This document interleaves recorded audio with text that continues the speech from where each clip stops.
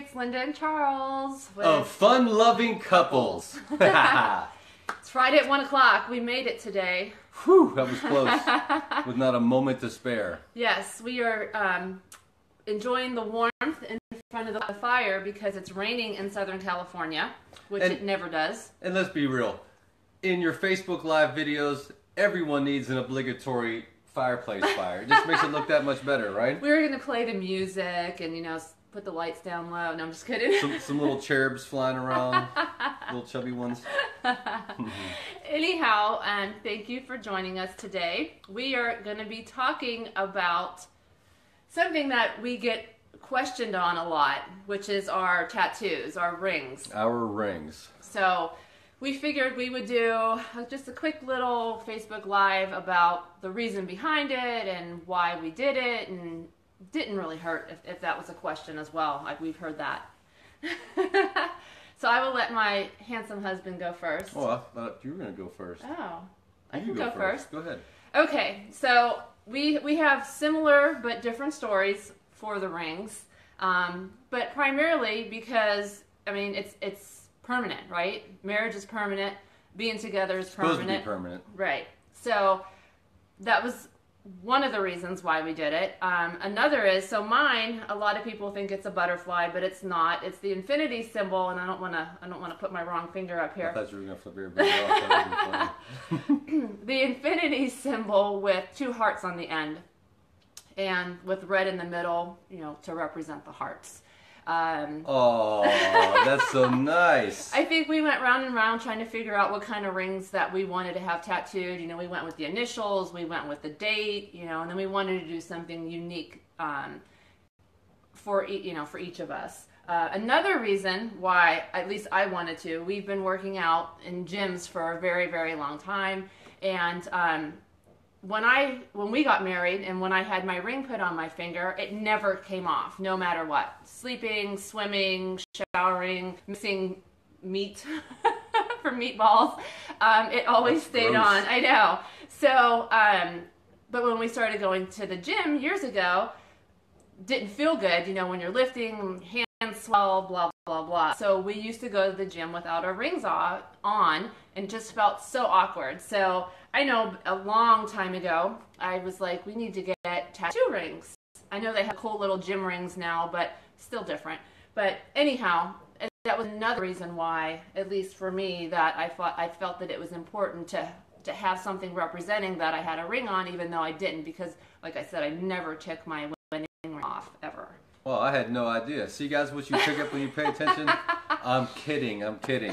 So I have a story as always, but I'll save you the boring 2-hour dissertation, which I'm so fond of saying to folks. So look, my ring is pretty simple, right? It's big, it's black, it's not even perfect. It's just there. But to Linda's point, you know, I should stop and back up a little bit. The symbolism of a ring in a relationship is so powerful.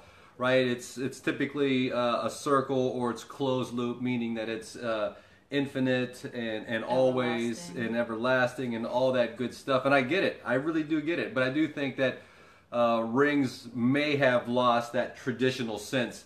And you know, let's be serious. You know, later in your relationship, the importance of a ring isn't a symbol for Linda and I. It's for other folks to see, right? I mean, I've confessed my love, she's confessed her love, we know we got each other's back, she's my ride or die, and hopefully I'm hers, So the ring really becomes a symbol, I think, an outward symbol to other folks. But there's also a time, and you know, I guess we should tell them about the story. My ring was stolen at a hotel, a very nice hotel in Memphis, Tennessee. When my firstborn was just a baby, we passed out in the hotel lobby. I took my watch and ring off, and someone was bold enough to come up within a foot of me, take it, and run off. So for the longest time, we never had matching rings. And then fast forward, and I was in electrical construction for a while.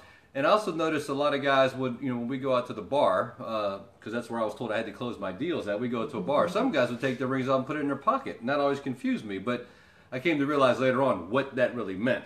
So here's a couple of things. Again, my ring is big, it is black for a reason. I want everyone to see it. And for me, it's black because to me, marriage is black or white, right? There's no, for me, there's just no other options. And if you look at it long enough, you'll see that it's not perfect. It is distorted. It's got rough edges. It's got this going on. It's got that going on. In a lot of ways, you could say it's pretty ugly. But to me, the way I look at it is, what marriage is perfect? So my ring should symbolize the fact that it's not perfect. And really, I just needed mine as a conversation starter. And here's the other thing. I have no intentions of ever being unfaithful, unloyal to my wife, but this is just another way to make sure that option doesn't pop up. That doesn't happen. Like I said, I don't fantasize with any of those ideas, but I'm also aware of many other men that have come to my path that may have had that same disposition or that same reasoning or whatever it is, but then ultimately something happened and caused it to not happen. So this is a reminder for me and a conversation starters for others.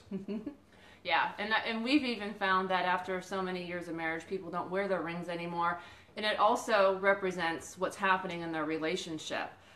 So it's just something to be mindful of. Maybe have a conversation with your partner about it. Like, what is the importance of that ring? I'm not saying that everyone has to go out and get a tattoo like we did. Oh, but that could be an FLC field trip. Oh, let's all get trip. Tattoos. Yeah. But, maybe it's a conversation because maybe your wife wears her ring all the time, but you don't. And maybe that bothers her. So I think it'd be a great conversation starter with each of you to see, where you stand. I think that, it's, that's the tradition. The ring is a tradition. You get engaged, you get married, and that's that symbol. That's what we've all done, right? Yeah. So maybe have a conversation about it this weekend, especially if you're in Southern California and it's raining.